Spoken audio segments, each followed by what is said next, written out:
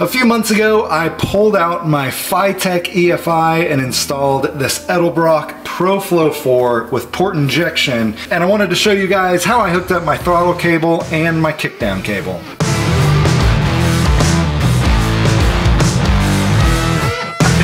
Oh my god, man.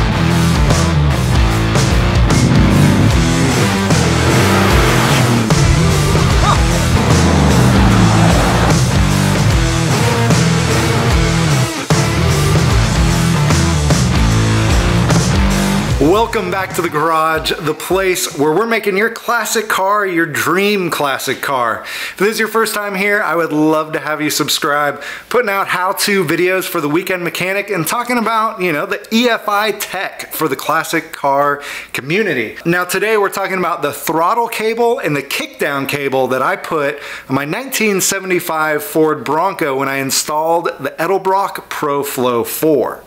So here's the bracket that I got when I was installing the ProFlo 4. Now I'll put a link in the description below where you can get one of these off of Amazon, but it's pretty great because it just connects straight to the throttle body, gives you the ability to put the throttle cable in and the kickdown cable in.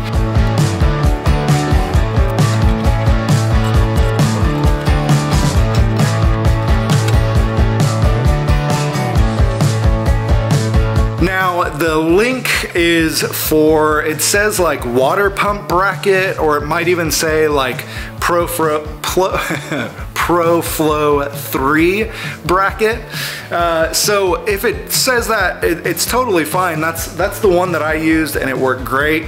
Now I got an email from a guy who said that he bought like one of the, you know, Amazon knockoff kind of ones, and he said the bolt holes actually didn't match. So if you get one that isn't the link that is in the description below, just make sure that it's gonna fit. I know that the Edelbrock one is a little bit expensive. I think it's like 80 bucks. But it's 80 bucks that you know is gonna work.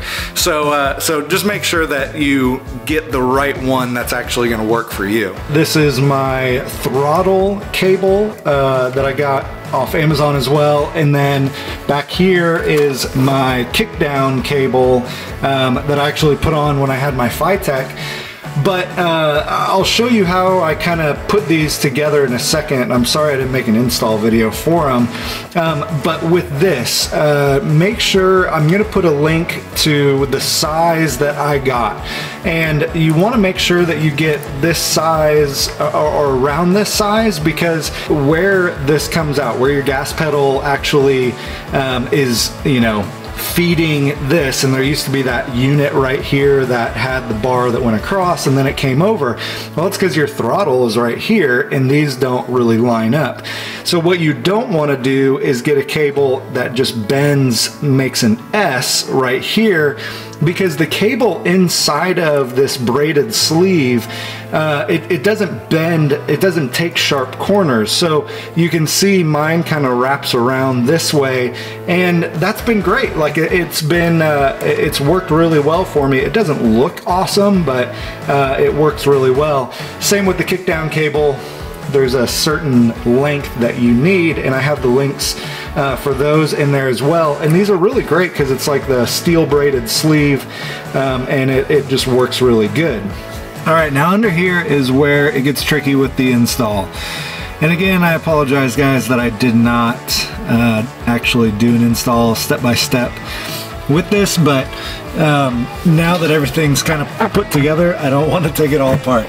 Your gas pedal will actually come out. You can spread these two pieces out and pull it out, but then what you have to do is up here you actually have to drill out the little piece that is holding the pedal in place to put the new low car cable, and that's what I wish I would have shown as I was actually doing it.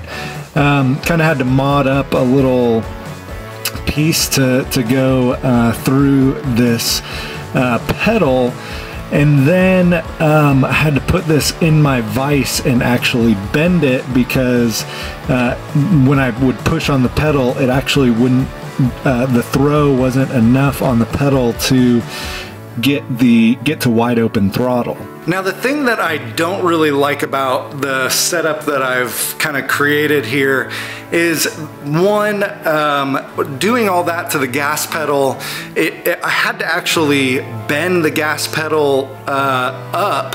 So that was kind of weird. Like, I don't know why that was the case. I don't know why the throw was so much less, but you know, just stock height on my gas pedal, like when I would push it down all the way. And then the other thing that I don't really care for is it feels pretty stiff. Like it's a pretty firm pedal now, and it wasn't like that before. And I think that's probably that like loop that I showed you in the low car throttle cable. So just be aware of that. But all in all, like, it works, and I enjoy, you know, I just shared with you the things that I don't like about it, but I do like it. Like, it works, and works pretty well. I'm not going to change it unless one of you comment below like, dude, you should have done this. But yeah, that's it. Thank you guys so much for watching. Make sure to check out those links in the description below, and if you have any questions about this or any of the other stuff that I've done with these EFI units, make sure to leave that in the comments below, and I'll see you next time.